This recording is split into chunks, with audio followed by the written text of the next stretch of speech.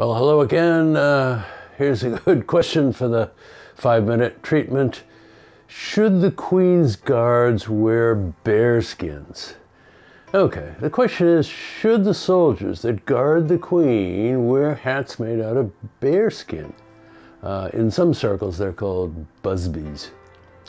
Well, these hats have been worn in armies for centuries. Back to a time when soldiers wanted to appear taller in battle to intimidate their opponents. That seems a bit quaint now. Anyway, they're made from the fur of Canadian black bears. So the question is this okay? Well, now, those who would say yes, point to the state of California, a place very involved in environmental issues and so forth. And when they banned fur sales, they made an exception for cultural and religious issues. Well, why not follow them? In other words, acknowledge there's a place for it.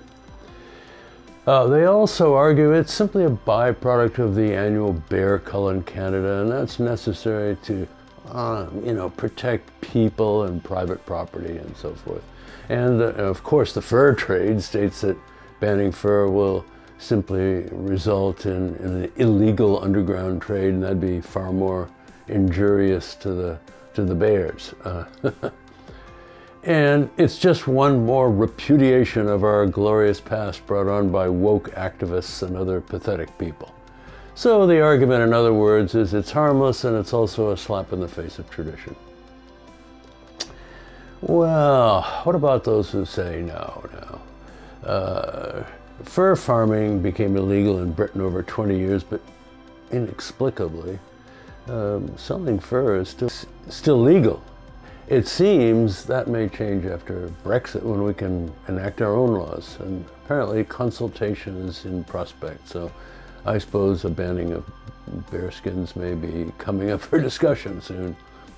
The Queen recently chose to cease buying garments made from animal fur for herself, so it would be incongruous and inconsistent for her to sanction its use by her guardians. And I guess most importantly, I thought we had moved on from killing animals just to provide materials for fancy garments. So those are the arguments against bearskins. Okay, what's my take? Well, I think it's a heavier issue than one might initially think. I fully recognize the attractions of preserving sentimental relics of the past, polishing the regimental silver and all that. But some such symbols, like statues of men enriched by the slave trade, cross a line. Making garments out of beer pelts is another such example. It's a vestige of a time when we had no compunctions about being pretty cruel to both people and animals.